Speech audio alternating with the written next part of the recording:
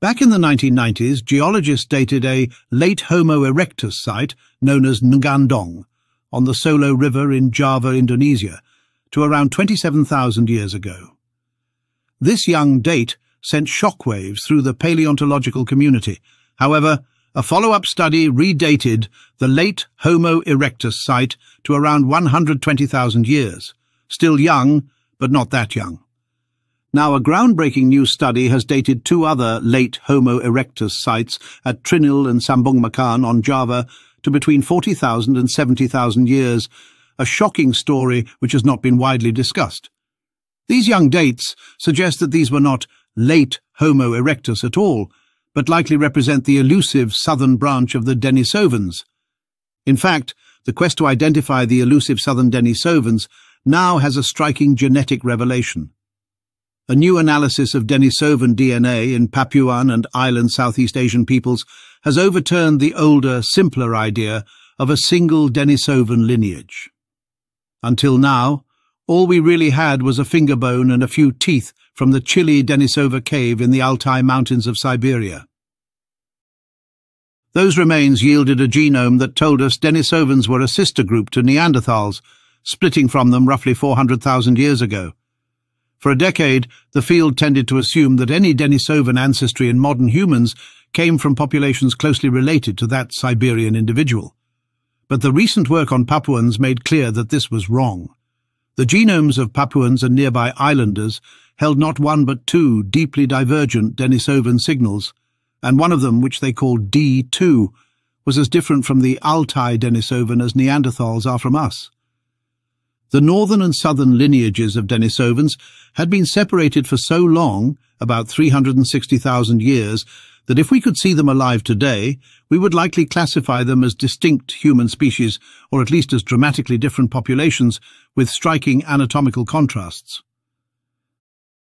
The second Denisovan signal, D1, also found in Papuans but more closely related to the Altai specimen, split off later, around 280,000 years ago. These time depths are of the same order as the split between Neanderthals and modern humans, which is why the study emphasized how far apart the Denisovan branches really are. The southern Denisovan population had been isolated long enough to accumulate its own suite of traits.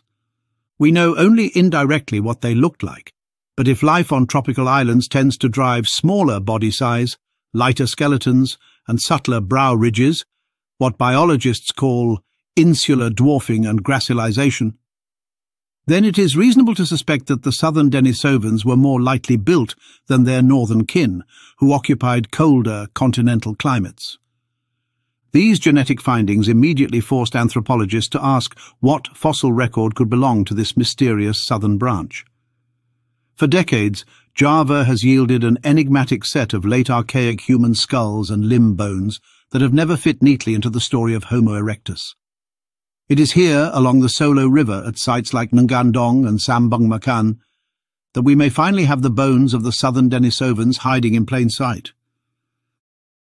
The story of those fossils begins in the Dutch East Indies during the early 20th century. Eugene Dubois's discovery of Java man at Trinil in 1891 had already electrified the world by showing that archaic humans roamed Southeast Asia long before modern humans were supposed to have arrived. Dubois's fossils, assigned to Homo erectus, were robust skullcaps with heavy brows and long, low cranial vaults. But in the 1930s, Dutch geologists returned to the Solo River and about 10 kilometers from Trinil uncovered something different at Ngandong. 12 skullcaps and 2 tibiae embedded in river terrace sediments. The 2 tibia, labelled Trinil 9 and 10, have now been redated to 40,000 years old, igniting new interest in these fossils. What's more, new dating using the Sambungmacan crania reveal a minimum age of 40,000 and a maximum of 60,000 to 70,000 years.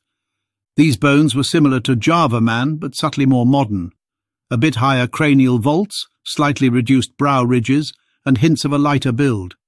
They were initially given the name Homo soloensis, though most later workers subsumed them back into Homo erectus as a late, perhaps transitional form. From the start, dating Ngandong was a nightmare. Some geologists believed the remains were as young as 27,000 years, suggesting shocking coexistence with Homo sapiens. Others argued for ages, hundreds of thousands of years older.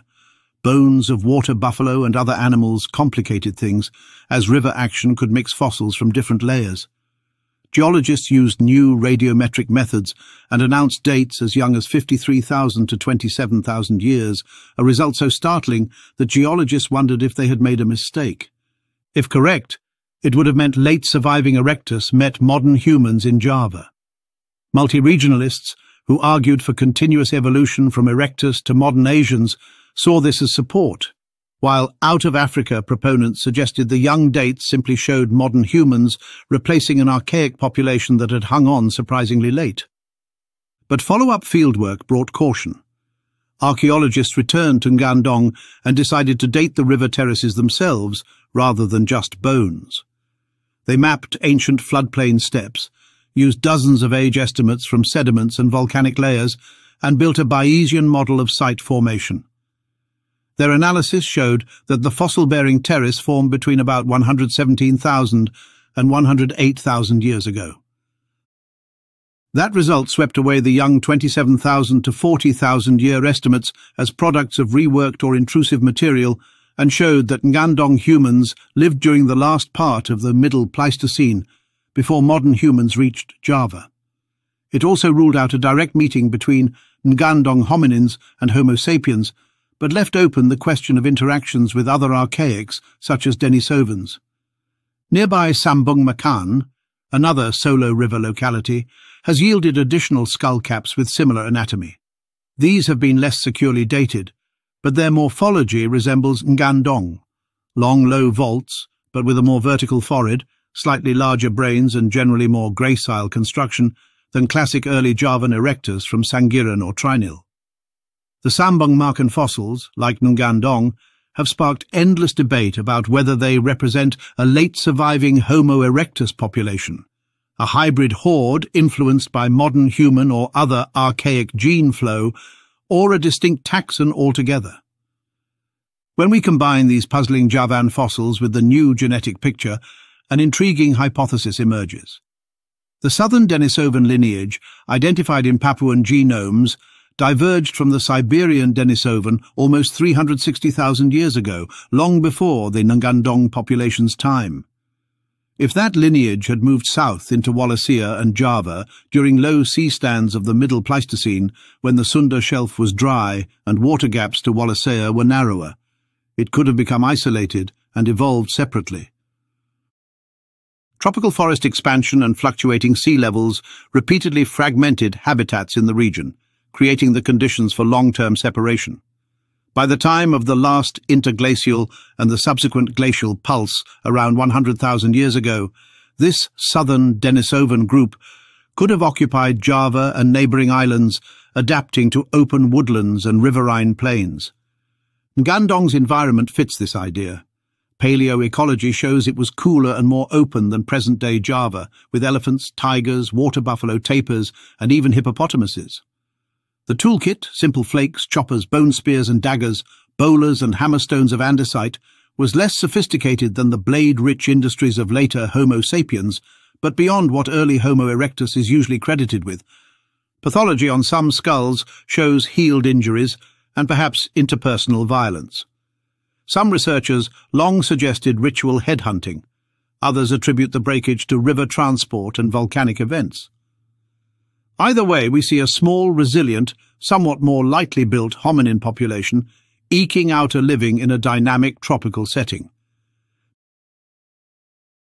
Genetics tells us that modern humans met a D2 Denisovan population east of the Wallace Line around 46,000 years ago. That means D2, or its descendants, survived somewhere in island Southeast Asia until then. The Ngandong fossils at 117,000 to 108,000 years prove that such a lineage could persist late in Java. Even if the particular Solo River group vanished before sapiens arrived, its relatives could have hung on farther east in the Moluccas or New Guinea highlands, where sea levels periodically linked islands into stepping stones.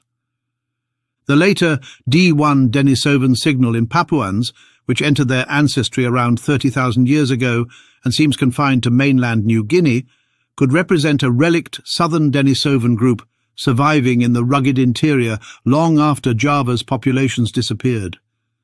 Who knows? Maybe they even had red hair like orangutans, or blue eyes like some species of monkey. One compelling feature of the genetic work is that the divergence between D2 and the Altai Denisovan is on the same scale as that between us and Neanderthals. This implies that if we could compare skeletons, we would see major differences.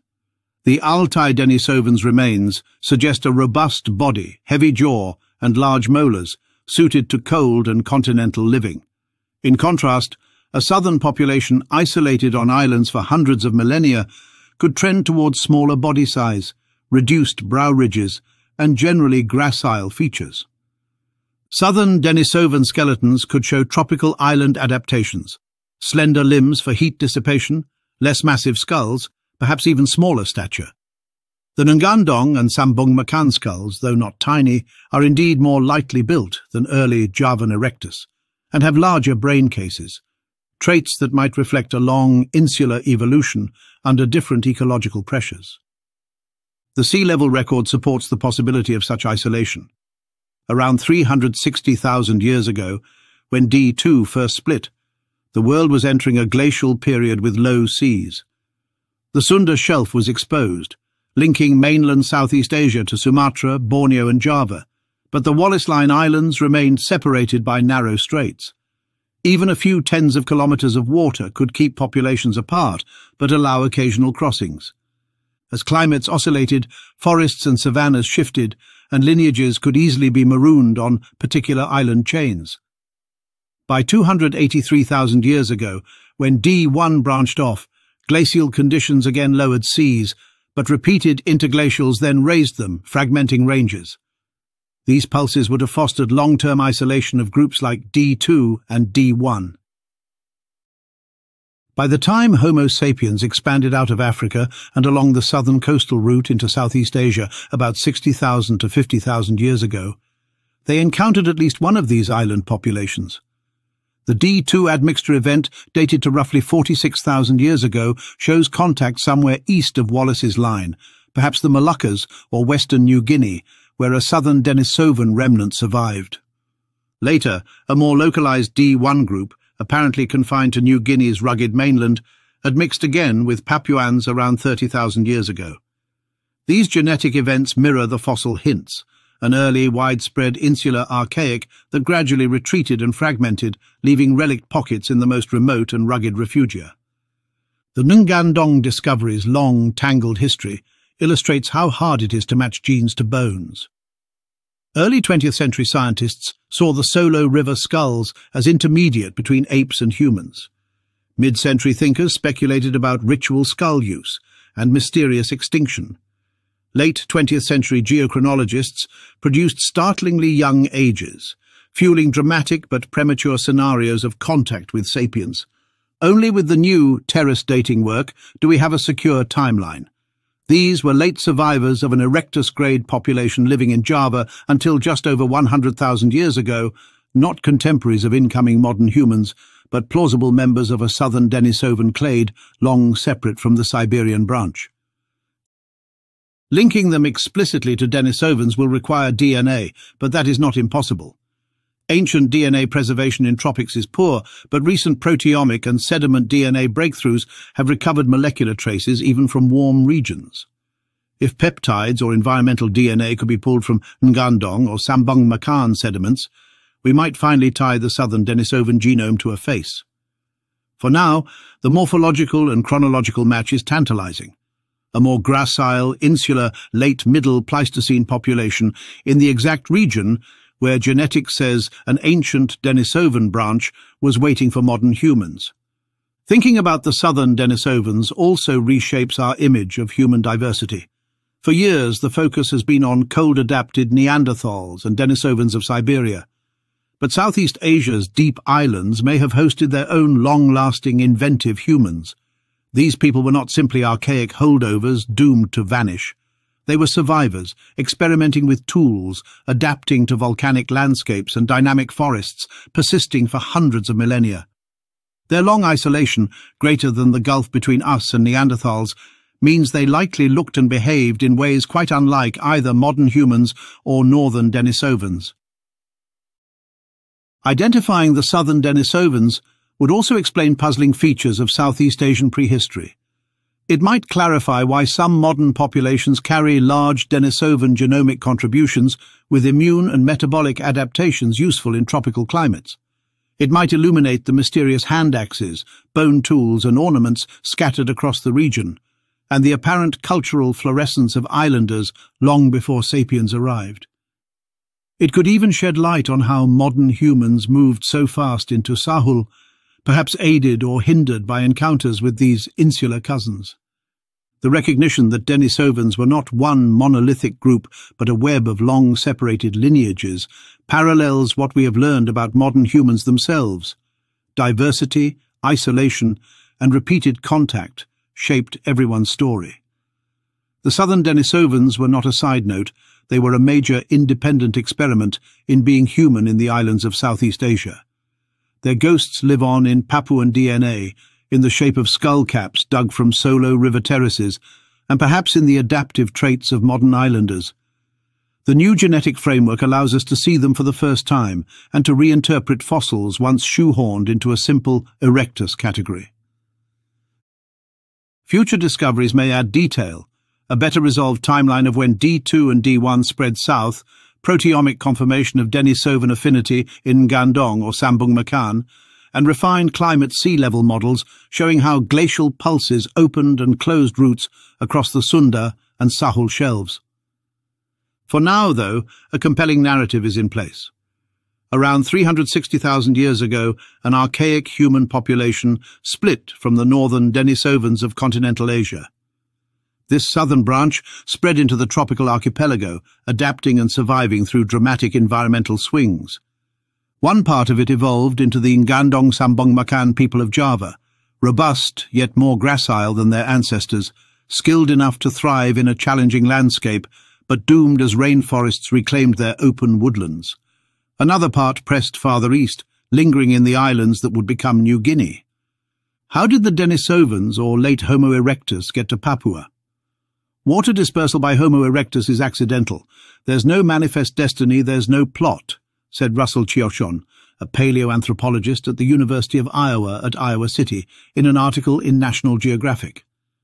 When modern humans swept along the coast tens of millennia ago, they met and mixed with these southern Denisovans, first around 46,000 years ago, and then again with a more localized New Guinean remnant, around 30,000 years ago. The long-buried skull caps of Solo man and the quiet signatures in Papuan genomes are two halves of one story. Genetics reveals a southern Denisovan people as different from Siberian Denisovans as we are from Neanderthals. Fossils from Java show an insular, late archaic humanity that fits that genetic ghost.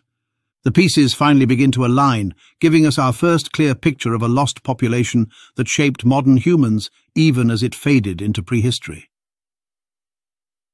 Thank you for watching, and please click on these other videos to learn more.